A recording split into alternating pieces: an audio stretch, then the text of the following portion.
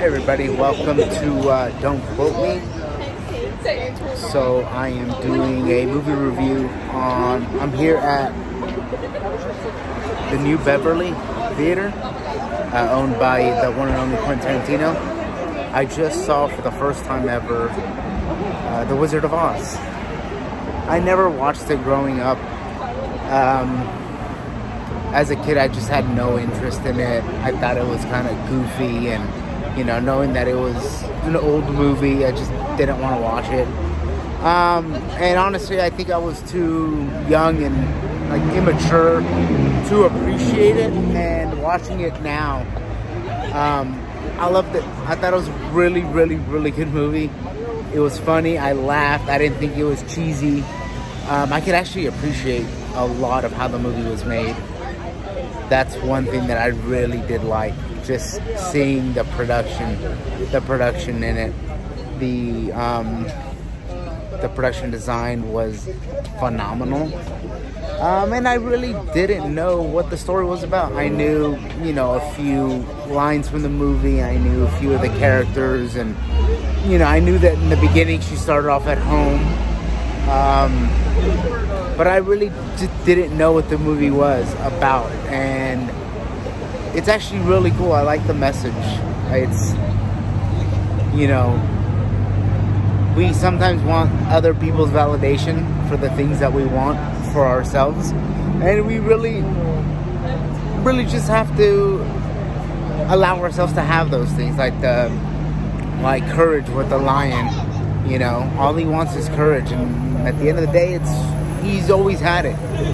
You know, you just have to allow yourself to have it, you know, grant yourself the permission to do the things that you want.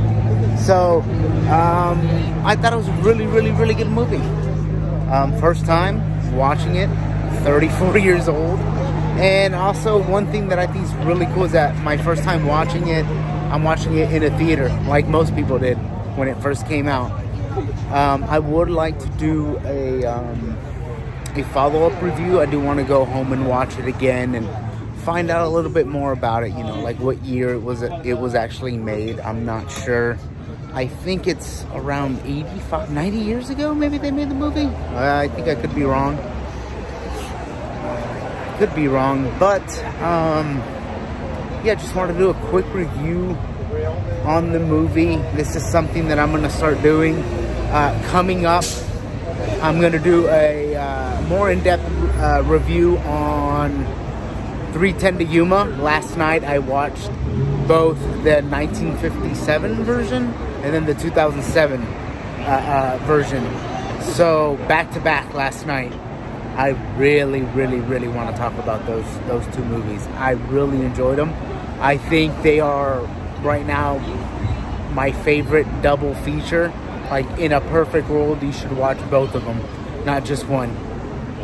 The other review that I'm going to do coming up is Cinema Paradiso. We watched Cinema Paradiso, the director's cut, last week, exactly a week ago, so last Sunday, here at the New Bev. We watched it New Year's Day. One of my favorite movies of all time. Annie and I always have discussions on whether the director's cut is our favorite or it's the theatrical. I've actually made up my mind after watching it last week. So I'm going to do a review on that. I said 3:10 to Yuma. And then tonight, again, we just watched Wizard of Oz. We're going to go and try and watch Fantasia tonight at 6:30, but we got to wait in line. So I just want to do a quick review on The Wizard of Oz. I really enjoyed it. I'm not disappointed that I waited this long to watch it. Again, I think that I watched it at the right time, the right age. I don't think I would have appreciated it when I was younger. I'm a lot more open to watching older films. Like last night, I never grew up watching Westerns, and last night I watched two back to back, and I really enjoyed them. So, more movie reviews coming up. Just quick reviews. I think I'm going to call it Don't Quote Me with Edgar.